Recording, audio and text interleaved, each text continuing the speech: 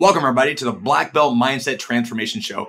I'm your host, Jason Reed, and on this channel, we do tips and strategies on mindset training. We also do interviews with people who've been successful in black belts. Today, we're doing a guest interview with Mr. Gavan Fattah. So let's invite Gavan on the show. How you doing today, Gavan? Good. Good. I appreciate you taking time here today. Tonight is a Wednesday, Valentine's Day, and tonight we'll be having class in about an hour. Excited for it? Yep. Love it. Now, Gavan, I'm going to just tell a little bit about you just so people kind of know. You are a third degree level 2 black belt, is that right? Yes. And I'm going to ask some questions about it. But before this, what got you started in martial arts? Tell me your earliest memories, what level you started at. Tell the family at home. What got me started in martial arts was my dad brought me and my brother in, and he was like, "Do you want to do this?" And I was like, "Yeah, it looked fun." And then 7 years later, I'm right here at third degree level 2 black belt. So the very first night you knew you wanted to do it? Yep. Was it just because it was fun or expecting something? Or tell me what do you remember the first night? No, not really, but I remember what he said. He did. How old were you? Do you remember? I think I was about 4. 4 years old. Tell everybody your older brother also got started as well too, and his name is? Gavan Fattah. Gavan Fattah as well too, and he is a 4th degree level 1 black belt as well too. Love it. That's awesome. Do you remember anything from your martial arts training in our Tiger Cups class? When I was a Tiger Cup, I remember there used to be pictures in the front, and I used to be a goofball and just look at them. Look at the pictures of funny stuff in the room. I love it. Well, Gavan, I'm going to go through about 18 to 20 questions here. We're going to tell people about some of your history and career, okay? Okay. Just to let you know, he's been to different world events. So this is every July we have a major event where all the best martial artists get together and the best of the best go against each other. And 2 or 3 years ago, Gavan took first place in which ring was it? First degree? What black belt level was it? I think I was a brown belt. Oh, you're a brown belt at that? So a brown belt level. So all the brown belts of your age all went against each other, and you took first place in sparring. Pretty crazy, huh? Yep. Do you remember much of that match? I remember it was the final round between me and this one dude, and he got the last kickoff, which it was 2-3, and I saw the clock. It had 5 seconds left, and I got a kick to the head, which made the match 4-2. It made it 5-3. Gotcha. So he was ahead, then you kicked to the head, and now you won the point on that one, huh? Mm-hmm. Love that. It's pretty exciting, wasn't it? Yeah. How did you feel after you got that gold medal? I felt really nice and proud of myself. That is awesome. Feel great on your accomplishment. That's a great story. Have you won every single sparring match you've ever done? Nope. No, nobody has, right? It's part of the deal. Sometimes you win, sometimes you lose, right? Yep. If you would tell people, I already talked about what got you started in martial arts. How do you balance training with school? So, for example, how many days a week do you typically go to class? I go 6 days a week. So ultra overcommitted, 6 days a week they're in the academy. So tell me what your typical day. Obviously, you go to school, and then what do you usually do after school? After school, I usually do my homework. Unless I don't have any, then I just read. And then depending on what time my class is, if it's at 4:30, I just get ready right away, and then I go to class. If it's around 5:30, I usually take a break and play basketball and then go and get ready. And if it's 6:20, I get ready an hour and a half later after playing football and get ready and just go to class. So you're able to get your homework in. You're able to get playtime in with a little bit of basketball and hang out with your friends as well, too. Yep. That's awesome. So you're able to balance it. That's just a hard thing to do. Tell me your favorite part of being a third degree level 2 black belt. Let's just tell everybody, how many more testings do you have here locally before you have to go test the big testing?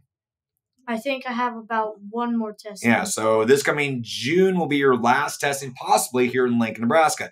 After that, you're possibly going to test at the world event in about a year. Pretty crazy, huh? So what's your favorite part about being a third degree level 2? My favorite part being third degree level 2 is I get to hang out with a ton of friends and do practice testings in class and just have fun. Train with some of the harder kids as well, too. I love it. How do you prepare mentally for a sparring match in a competition?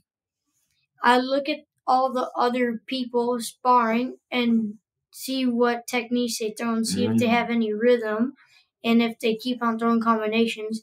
And then when it's my turn against them, I use my advantage to me knowing that, and I counterattack them. So you take away their weaknesses. Do you know who Bill Belichick is? Nope. New England Patriots coach who always said, I'm taking away the offense's best weapon. and you do that. I love that. That's a great strategy. As opposed to just thinking about what you're doing, you're looking at your competition, see what they like to do. Very smart. I love that. Let's see. How we talked about preparing mentally. Who are some of your biggest influences in martial arts? Some of my biggest influence in my martial arts are my instructors, Master Reed, Mr. Reed, Master Searles, and Mrs. Romeg. Also my parents and my friends and my brother. Love that answer. That's awesome. Talked about your influence. What is the biggest challenge you faced? My biggest challenge I faced, probably when I'm doing a forms match, I'm trying to balance out my power and my chambering and alignment and stances at the same time. Because if I do too much power, then they probably won't vote for me, so I have to balance it out. So you have to balance technique, precision, balance, coordination, along with power. And that's a tough thing to do. I totally understand that. It's a challenge for a lot of people. How do you celebrate your victories? I celebrate my victories by after testing or a tournament, I go and get ready at home, and then we go out to eat. Foods are your celebration. Where do you guys like to go eat at? Either Big Red or Texas Roadhouse. Love it. What's your favorite? If you have a celebration meal, what would that be? Favorite food? Burger. Burger. I love that answer. Last little question, then we're going to the speed round after that. What advice would you give to other kids who want to do the same things you've done in martial arts? A lot of kids will say they want to make it to class, but it's hard when they get there, isn't it? So what would you tell them?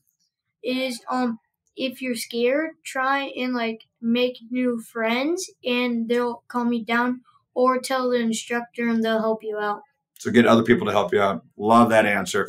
All right, Gavin, we are going into the speed sparring round here. So basically, these are going to be short questions and short answers, about maybe 1, 2, 3 words. So Are you ready? Yes. All right, let's do it. What is your go-to move in a sparring match? Slide kick, reverse punch. Slide side kick, reverse punch. I like that. Can you tell me a time when you had to overcome a setback or an injury? There's one time I sprained my wrist and it was all bruised up, and there's a tournament in about a week. And what'd you have to do? I'd have to I had to not care about the my arm and just go through it.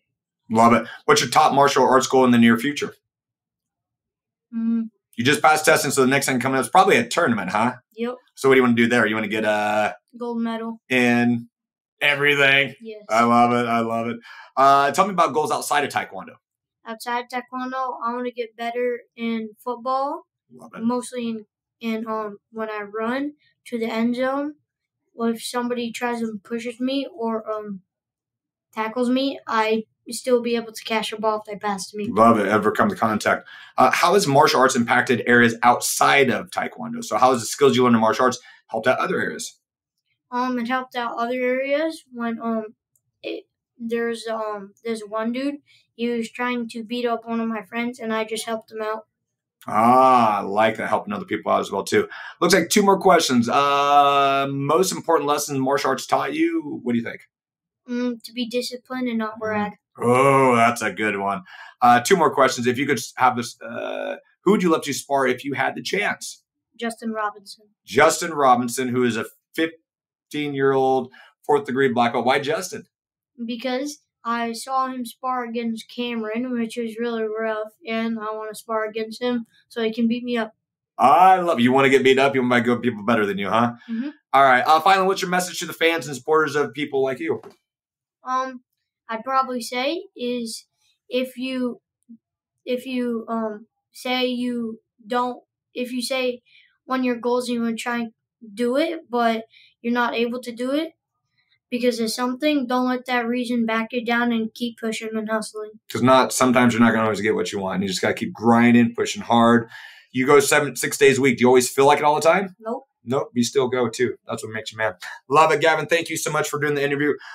Those of you at home, tell me what are some things you learned about from Gavin. What are some of the skills that you can learn from not just kicking and punching and great at martial arts, but those other skills like overcoming challenges, helping other people. What is the biggest thing you can get from this? If you haven't already, make sure you subscribe to this channel, hit the notifications icon, like this video, and share with anybody else to do the same thing too. So thanks again, Gavin. High five, my man. We'll look forward to seeing you guys in the next video.